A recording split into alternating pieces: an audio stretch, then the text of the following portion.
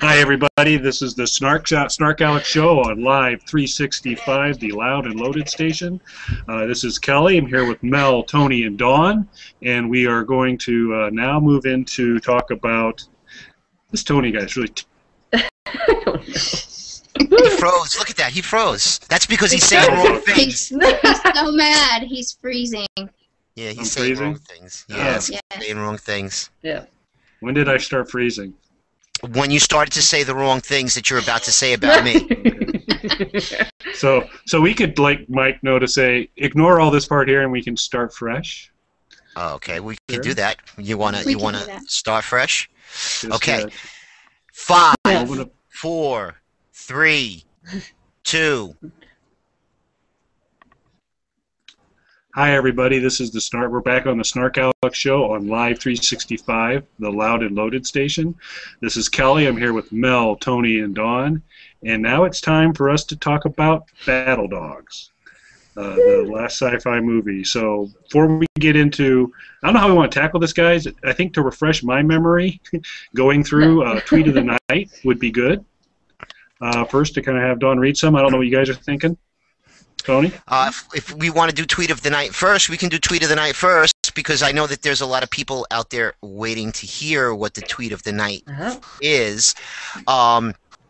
We had an interesting situation this week where there was, and when I show you the results, it's going to be interesting. But what we're going to do is I'm going to pop up some tweets that may have gotten nominated, but a lot of people didn't see. And I'm going to start with this one because I like this one. And so, Dawn, if you have that chat window up on your right-hand side, you should be able to see the. If you click on the link, if you click on the chat link on the left, it'll show up on the right for you. Link. Yeah, where Tony's typing luge here. Meaning the right. Yes, now on your right. Okay. I'm sorry, I'm mirrored. I'm able to mirror my display. So if this is throwing you off, I apologize. So Dawn, a couple rules before we begin Tweet of the Night reading is we have our guests read them. We really appreciate you doing it. However, you need to read it muy gusto, much emotion, much delivery. Make us feel like you were there. Jeans did it for us last time and did an outstanding job.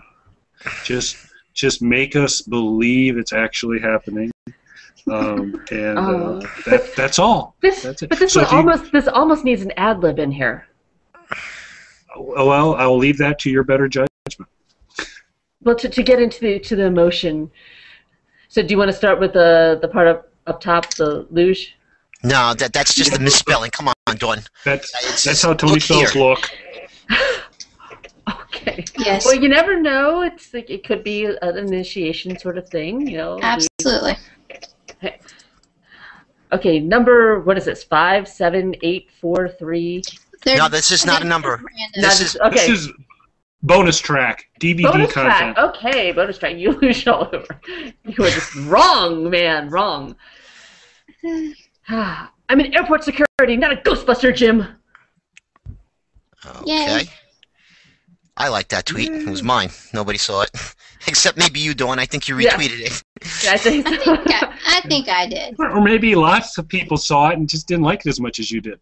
Okay. Because it didn't have anything about a shield generator in it. Oh. Okay. Good thing you're on the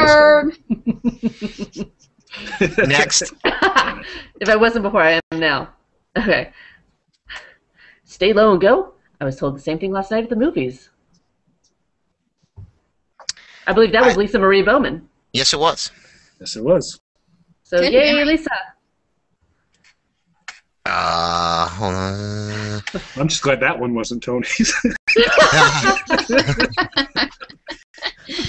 Well, yeah, so am I. Not going to go there. This is not a family show, but... No. I would say this is a poor movie, but do not want to see my woof.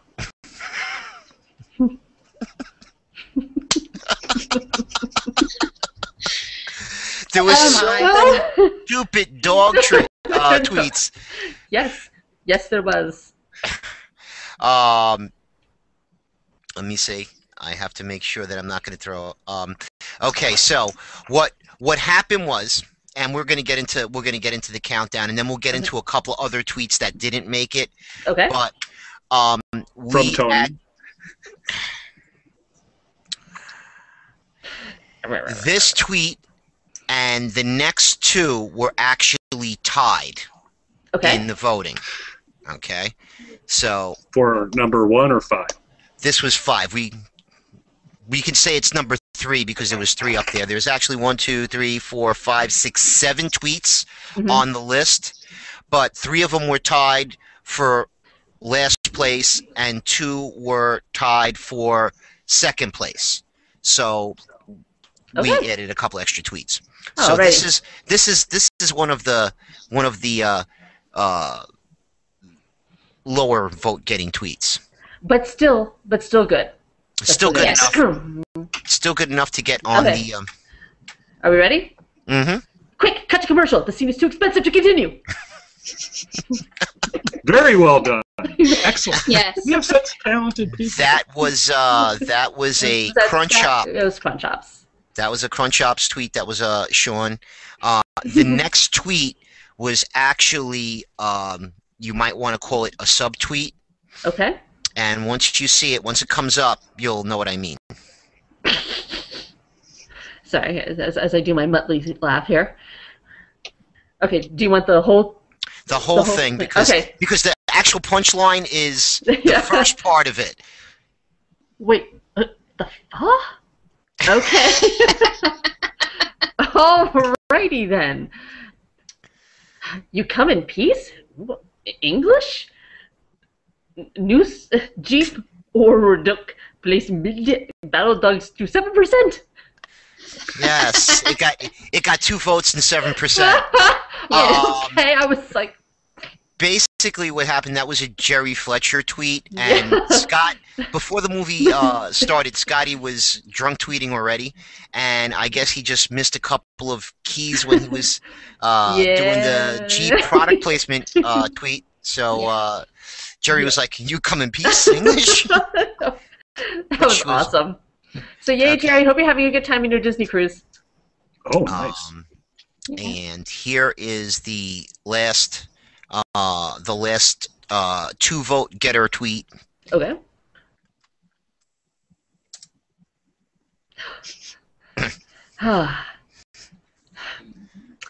Was that a wolf canal? When they were removing the teeth, I know. There was a shield generator. Yes. Where's a shield generator when you need one? I know. Apparently not in the root canal. Yeah. Okay, move along. This one got 4 votes. Yes, this was good. She's obviously had fluids thrown in her face before. Yeah, that was a pretty good one. That was really good. That one. Whose is that?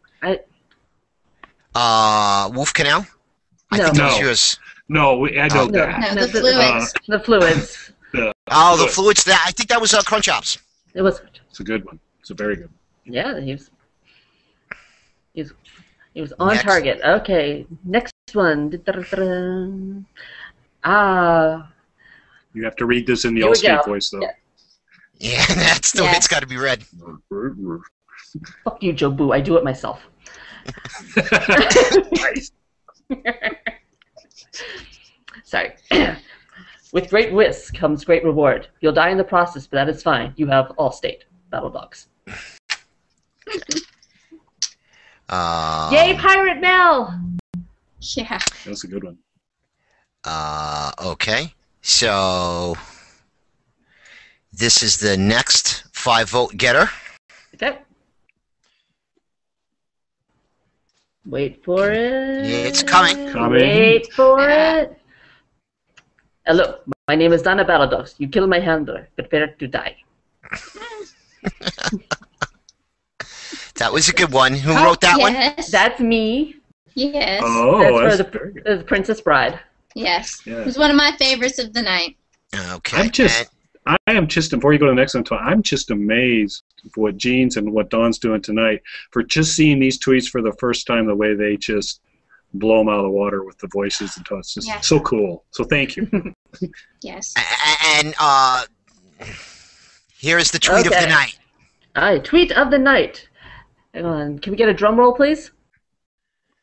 All right, there we go. Is it true that most people get attacked by battle dogs 3 feet from Canada, about 10 feet from stock New York City footage? See, she wrecked that one, I think it dude. is. It must be. I think she wrecked that one, dude. She wrecked it. It's fine. There we go. Yay!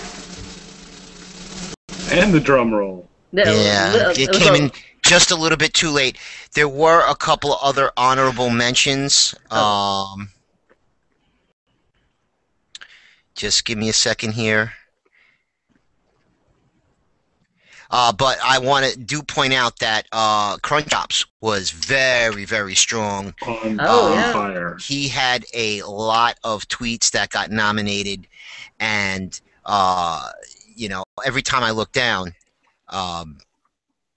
there was actually, it was not Crunch Chops with the fluids in her face. It was MJ Khan, who's not a SnarkALec.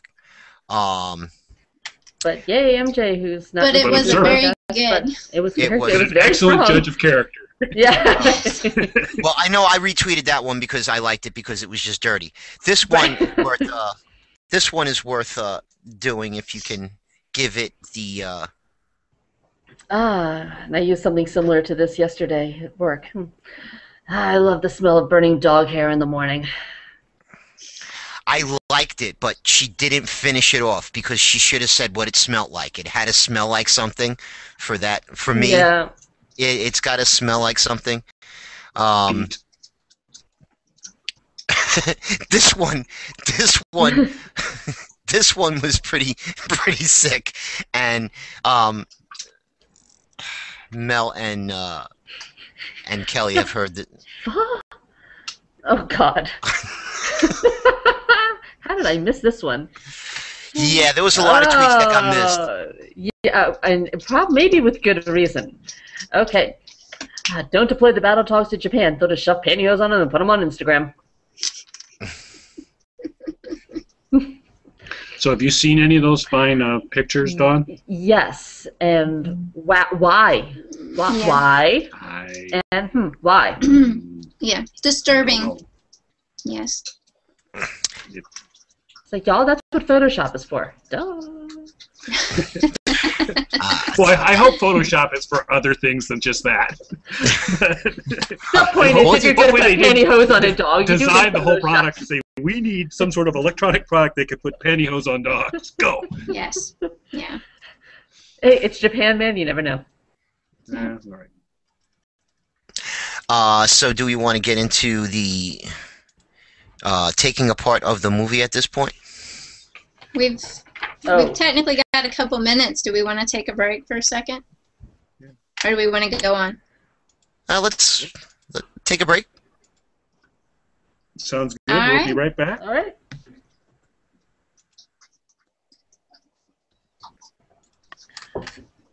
Hey everybody, we're back on the SnarkALecs show on live and people are hi everybody, we're back on the SnarkALecs show on Live 365's Loud and Loaded station. This is Kelly. I'm here with Tony, Mel, and Dawn, a recent Enemy of the State edition, and we're here now to talk about battle dogs. We covered a fine reading of Dawn's the Tweet of the Nights by Dawn. We wept. They were beautifully done. And now we're going to take the movie apart a little bit. We laughed, we cried, we hurled.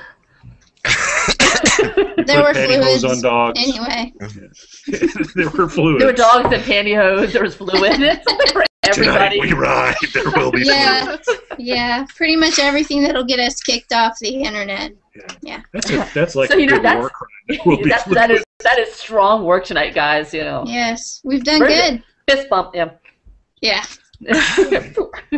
I'm just really, I just want to point out that I'm really glad that Kelly's got everything he wants to say written down on that little piece of paper, because every time he looks down at it to bring us back into the show, whatever, Smooth. It's Seamless. It's right here, dude. Because I put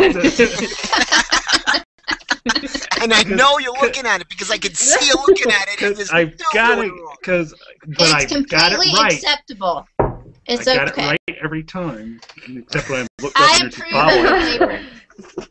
Yes, I had some problems before getting all the numbers in the order. Kind of the Bruce Campbell, Clap Barato, Nicto stuff. I got it kind of sort of right, so I wanted to get it right today because I take my hosting responsibilities seriously. So get off my back. So anyway. I am off your back. I'm just having. I have a lot of fun doing this with you guys, and it's one of the things that just makes it fun, dude, because I see you looking down and you're still getting it wrong, and I can see you want to smack yourself in the head, don't you? I so want to be competent. I so want to be competent. I gave up on competence years ago. It's overrated. I embrace my incompetence every day. Believe me. So this movie starts out. It's in New York, right? You mean New York? It's in New York. I mean, hey, they filmed in Buffalo. That's New York. It doesn't, and I'm sure they filmed parts of it in Canada, or they may have actually gone down to Mexico and filmed parts of it in Mexico, just to make up for not being in Mexico for chupacabras. Yes, probably. And that tunnel from Mexico to San Antonio. The longest drug tunnel known to man.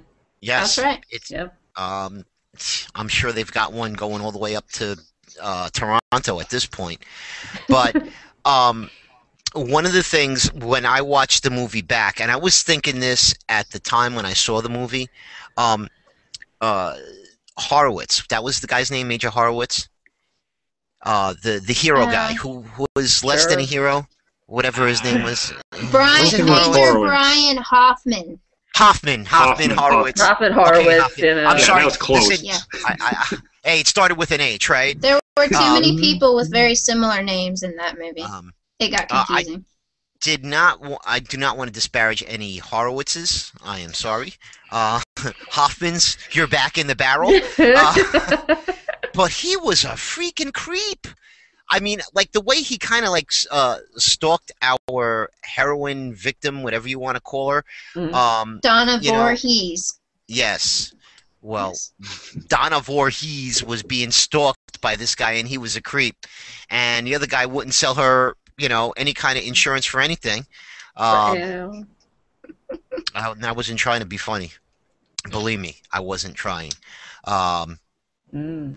But, all of a sudden we've got werewolves all over the place. And listen, I like to see people die, but, that movie kind of, it took me out, like, real quick when they were, like, supposed to be at JFK. Like, they put JFK, and I'm like, that's not JFK. It just bothered me. Because that's the first time there was a factual error in one of these movies. Oh, no. See, when I watched... The streak was broken. Exploding piranhas. Oh, yeah, I can get that. Sure. Yeah. Arc flashes. This is the wrong airport. No. It just took me out because, I mean, it didn't have to happen in New York. You know what I mean? I had a lot of problems with the movie. I still gave it a 6 because I sat, and if it wasn't for Twitter, it would have got a 3. But I mean, I'm sitting there and like, that's not JFK. Like, why does it have to be JFK? Why does it? Except for the werewolves running over a big metropolitan type area. I mean, I couldn't understand. Why it had to be in New York. They had that building that they were in that had nothing around it. The whole thing CGI'd. I don't even know what that building was. Like when they were inside, it looked like a mock-up of Grand Central Station. It looked like that's what they used, like an old Grand Central Station set in Hollywood. But it didn't, there's a sign up there that says, yes, we're in JFK, we're putting all the passengers, and then there's a sign up there that says to all trains. I was like, okay, it's an airport, little things like that, kind of took me out of the movie. But, what can you do? It didn't bother me here in Texas. Right, and just like, I'm sure the San Antonio stuff didn't bother me as much as it bothered everybody from down in Texas that were complaining about the things that they were showing in Chupacabras. So, but I mean, it was. I think they could have done it a little bit different. I mean, Hoffman, whatever his name was, he really wasn't much of a hero.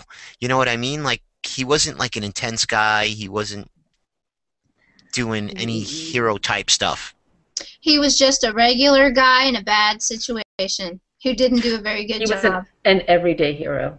There we go. Sort of a hero. Well, Mildly maybe. incompetent everyday hero, maybe. He showed up to work that day. Okay, you know. Go team. He punched the clock. He punched the clock. Yeah. Everybody else died. What was he supposed to do? Go home? He showed up at the wrong airport, but he showed up. So. Right there. Yes, he did. Yeah.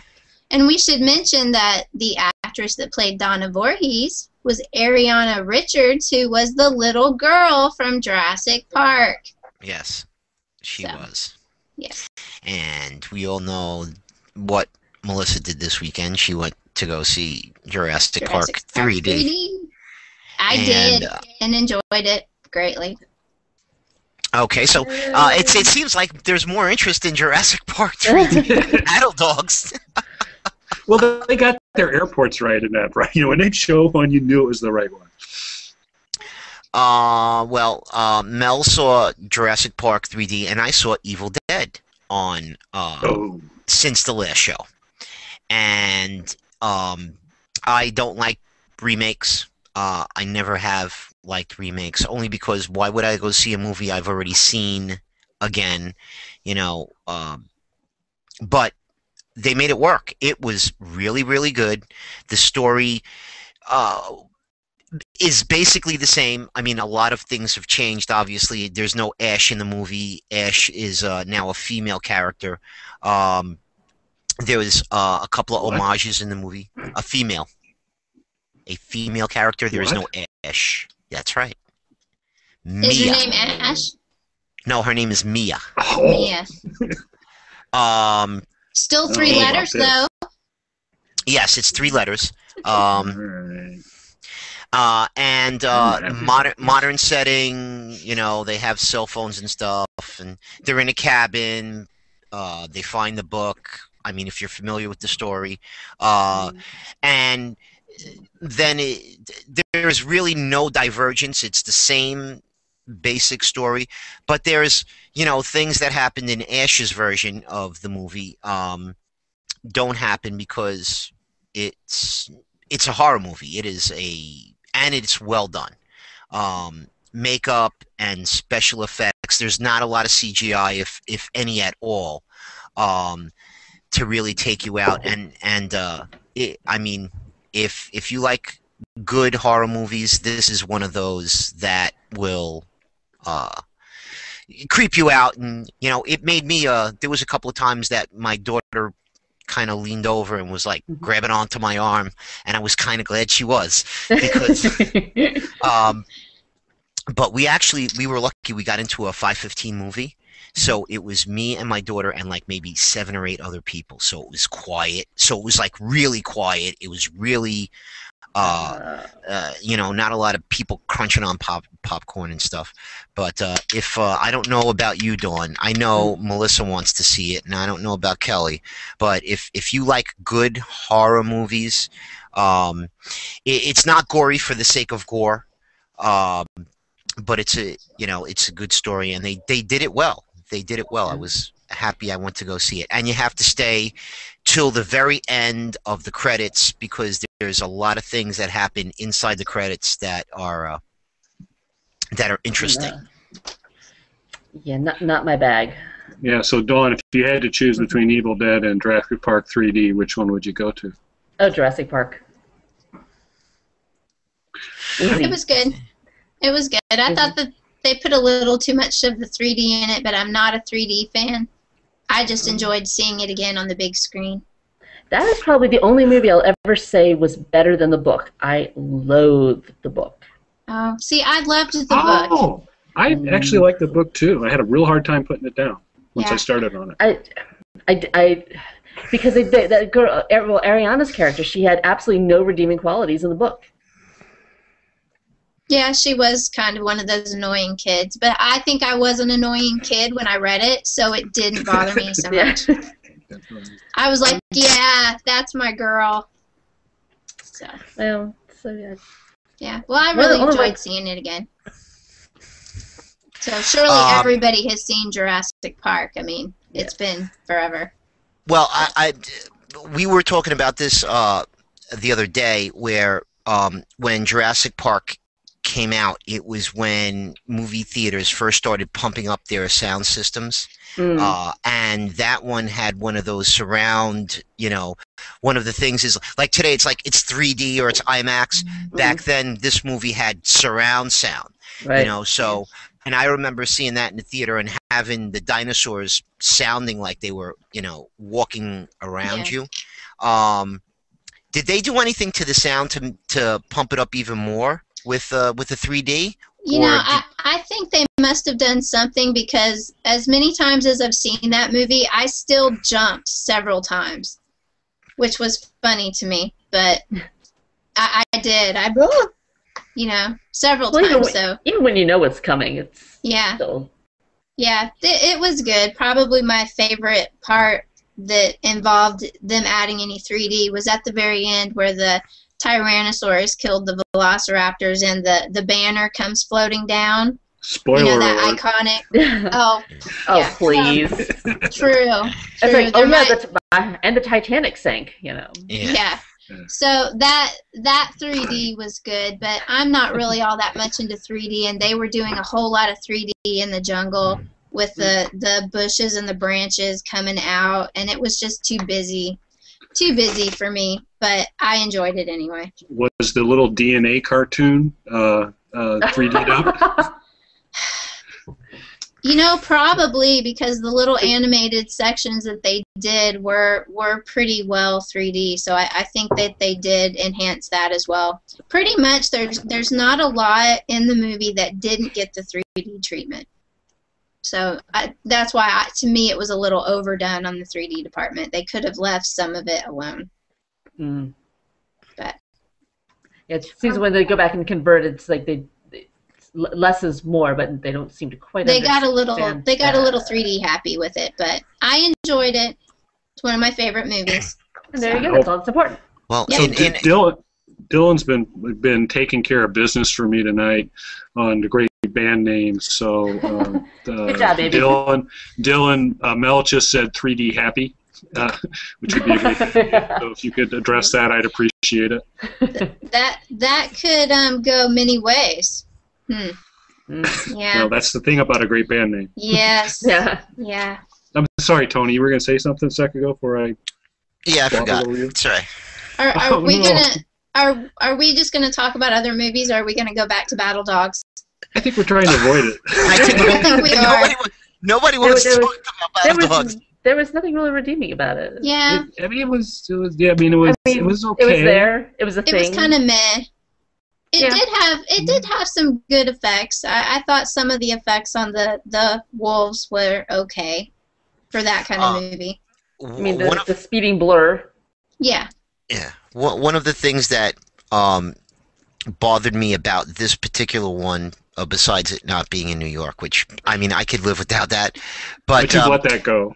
Yeah, let that go. But when they were in Central Park, and you guys probably didn't notice this, but, I noticed stupid crap. So, first of all, if you're in an entrenched position, if you're protected, if you're in cover and you've got a gun and someone's attacking you, you don't come out of your cover and go face to face with your charging enemy. Okay, you kind of hang back and let them come at you, and you try and reduce the numbers. Well, they did a cavalry charge just about, so everybody comes out and everybody's got a different weapon. Now, usually, if you watch any kind of Army or war footage, everybody's got the same gun in their hand, unless you see some guys over there with a machine gun or something.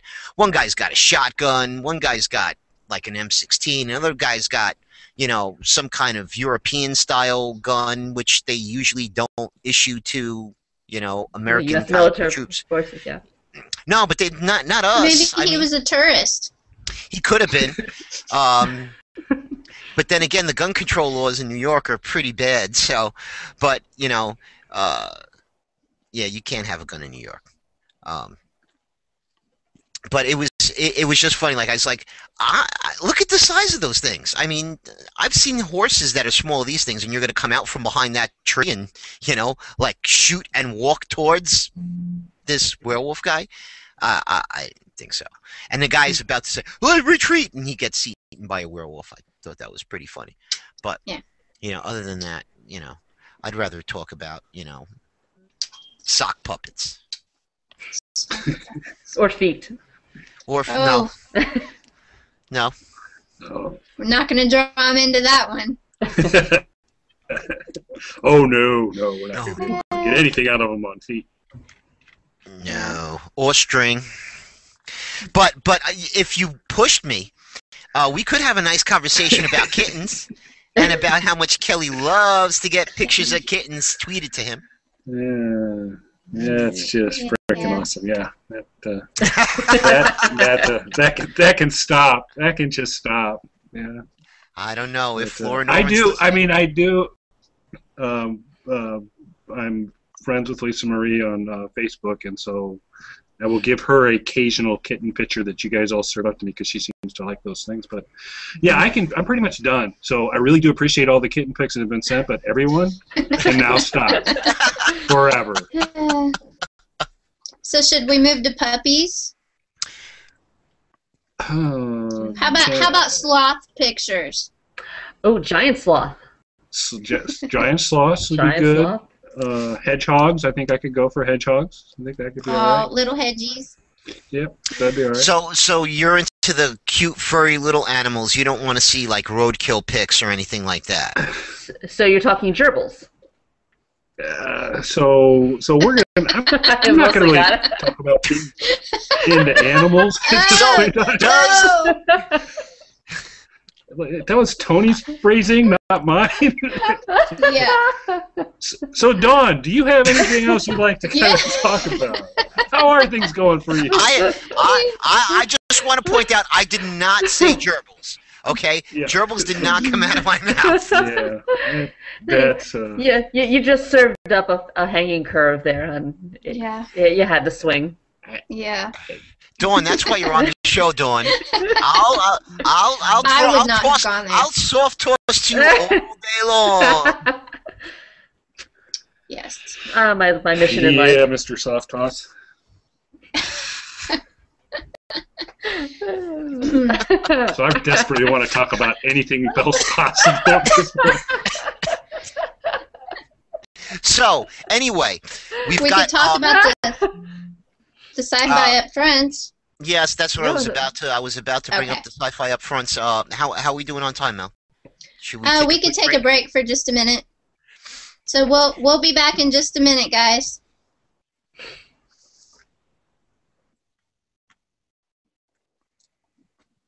Hi, everybody. This is the SnarkALecs show on Live 365's Loud and Loaded Station, and I'm back here with Tony, Mel, and Dawn. Nice watch and great job. Yes. Yeah. Very good. Excellent. Good job, Kelly. Again, competencies. I just want to be competent. Somehow. For all of those listening, he did that blindfolded. He did? Yes. It's great. Because reading and talking is hard, yo. Yes, it is. Hey, Dawn, thanks for joining us. We'll be right back. Yeah. Thank you. What he wanted to say was, thank you for joining us on your first and last appearance on the SnarkALecs show. Just be glad that he doesn't have the video controls.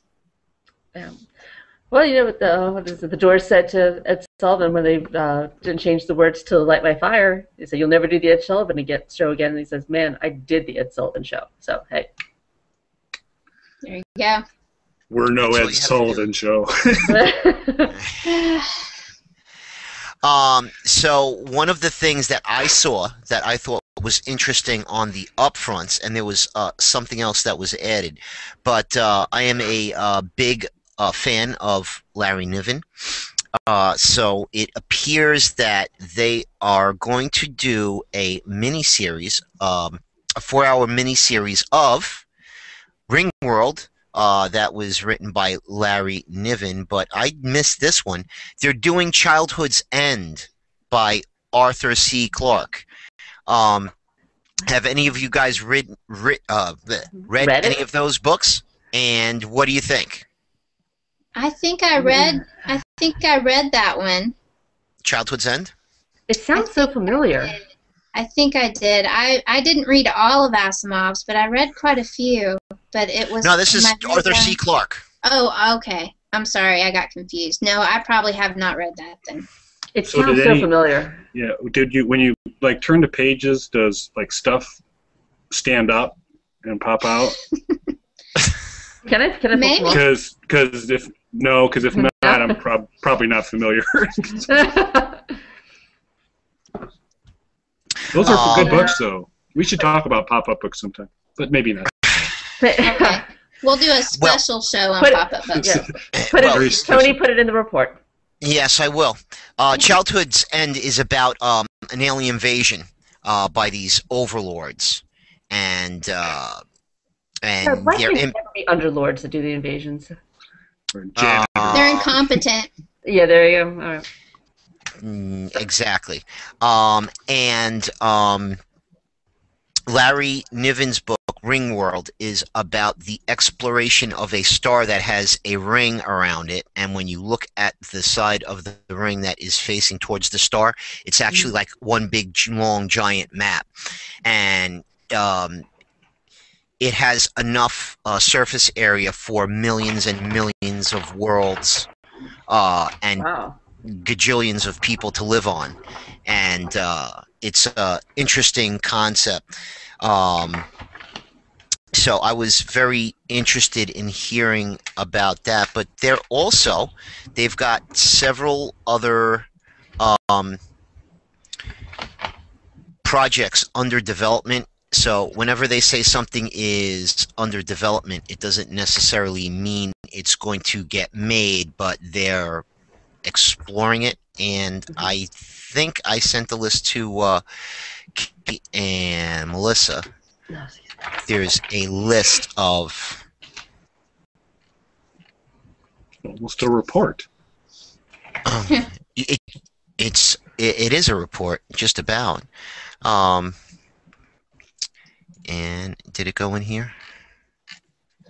Because I know I shared it out to you guys. Yep. Yes, I've got it here.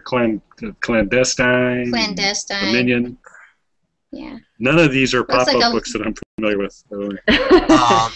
Yeah, and those are actually supposed to be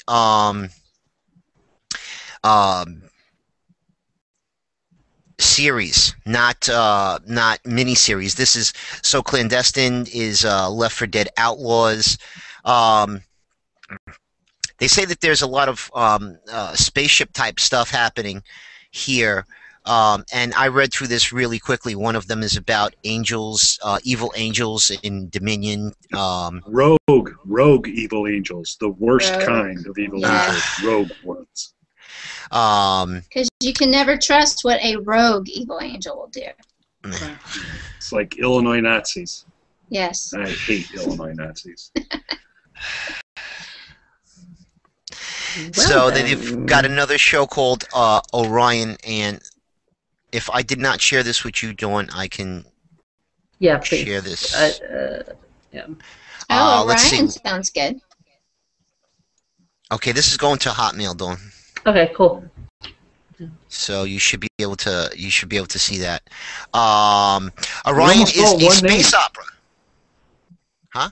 What? Yeah. I said it's interesting that they're all just. I mean, with the exception of the last one, they're all doing the one name thing for the title.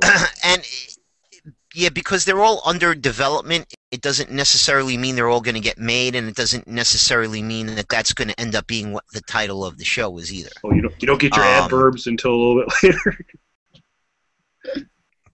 Right, or they may do what they do with everything and do some product testing and have, Sure. you know, test audiences watch it and say, you know, change this, do that. It all depends on how much they want to put into it.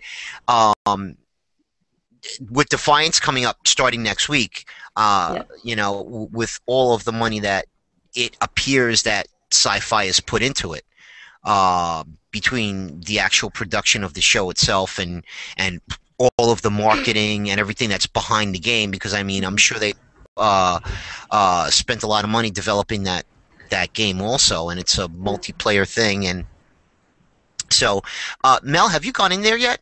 Have you played? No, I have not.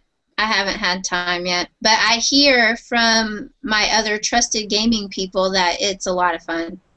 Okay. So I'll report back when I finally get some time to play some, maybe this weekend.